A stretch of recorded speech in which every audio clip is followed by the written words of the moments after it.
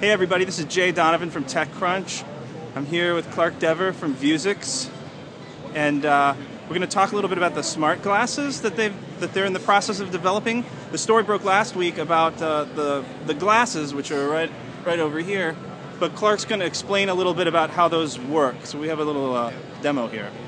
So the smart glasses use holographic waveguide technology, which is a 1.4 millimeter thick piece of glass that has holograms and waveguides etched into it that allow light to be inserted or injected at one point and then transmitted along the waveguides and rendered in over the person's pupil in a hologram. And if we can take a look at the device, you can see this is just a proof of concept. This is a pico projector injecting light here behind this black screen, and then depending on the light you can sometimes see the waveguide, which is this pixel array that the light transmits down, and then it's rendered here in the user's field of view.